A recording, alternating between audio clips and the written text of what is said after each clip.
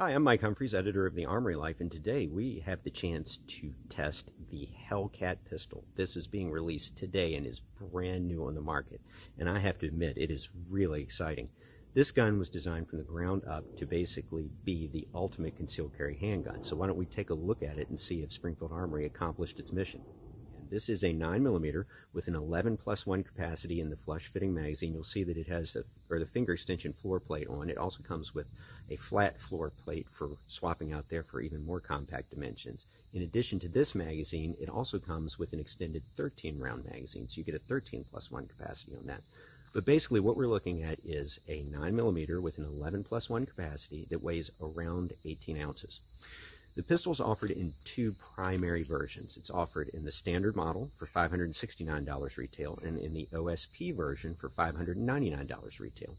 Now, what do you get for that extra $30 for the $599? You get basically the ability to mount a red dot optic like the Shield RMSC optic. Now, if you look closely, you'll see that it is mounted directly to the slide. The way this works is the Hellcat comes with a removable cover plate. You take that off and then you can mount this and similarly configured optics directly to the slide.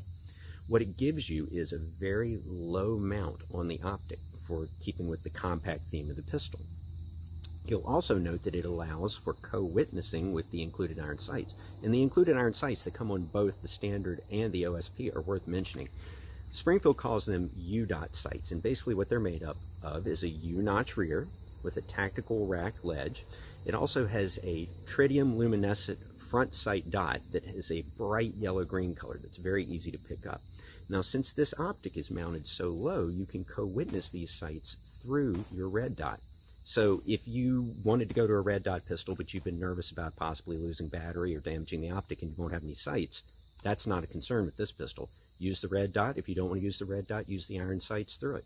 And once again, they have the standard model for $569, which doesn't have the cover plate, but has the same shape and configuration. You just basically have the U-dot sights. You know, another excellent option. But for only $30 more, I think this is just an amazing option in the Hellcat line. And beyond that, the gun has many, many upgrades and features. When I first saw it, my impression of it was that it had pretty much all the features that I would want a custom gunsmith to do on a gun like this. And I couldn't believe the price, because to get all that work done, I think you'd be looking at a $1,000 plus gun. So why don't we go over some of the features? Basically, what we have is a compact striker-fired pistol with a consistent double-action-only style trigger. And you have a high-hand beaver tail for really being able to situate the gun low in your hand for more control. At the muzzle, you have a standoff device built into the full-length guide rod, so if you were to press this against a target, it would not push the gun out of battery. The gun's built for durability. It has a hammer-forged barrel. The 3-inch barrel's hammer-forged. It has a billet slide. Both are melanite-coated inside and out for strength and durability. The grip frame itself, the polymer grip frame, has what Springfield does the adaptive grip texture, and what you'll see that it's, you know, a section here, there's a finger index pad up here for positioning your trigger finger when it's not on the trigger, wraps around the back strap, also wraps around the front with some very slight finger grooves in there. It's also continued on this finger extension floor plate. If you were thinking this was an XD variant, you'll notice that it's smooth on the back, no grip safety on this gun. You also have a standard accessory rail here in the dust cover portion of the pistol's frame for installing your compact light or laser of your choice.